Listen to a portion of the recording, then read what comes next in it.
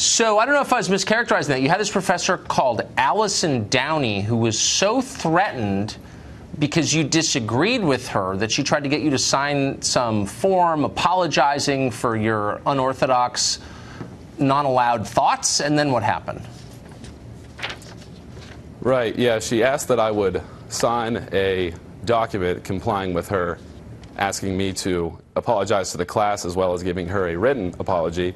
She asked that I would stand in front of the class in silence as I apologized, and then they would give any comments on my outbursts. Did she say what specifically she was so offended by? She didn't like the fact that I disagreed with the subject being pushed in class being more than one gender, male privilege, systemic sexism, and mansplaining. Is mansplaining a measurable thing? I mean, is it a like species of social science studying mansplaining? What is mansplaining anyway? Do you know? Did you learn? I'm not sure. I think it's any time a man speaks, really. Huh. And so no, it isn't measurable. What did you? Right. I mean, it's a species of dumbness, really. So, but what did you? It's propaganda. What did you say about gender that made her so mad, specifically? Well, I first referenced entities like The Economist who have debunked the myth of the 77 cents on the dollar wage gap. And I also stated that biologists don't agree that there are more than two genders. They don't believe that there are 72 genders or more across the board. Most of them disagree, and she really didn't appreciate that. So by citing the longstanding view of biologists, the hard scientists, Allison Downey, who supposedly, you say she's a professor, tried to get you to stand in front of the class and take abuse. Did you do that?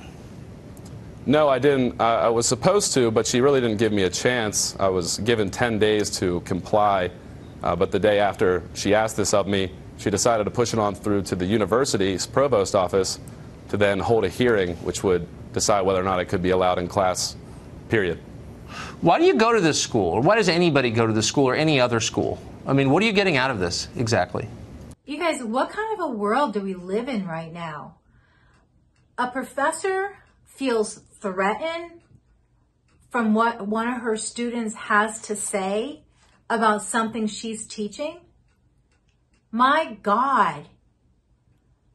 Are professors being taught before they become professors that what you teach is the Bible, is the way of the word, and the only way for the kids to think? And if anyone challenges you, you shut them down. You destroy them.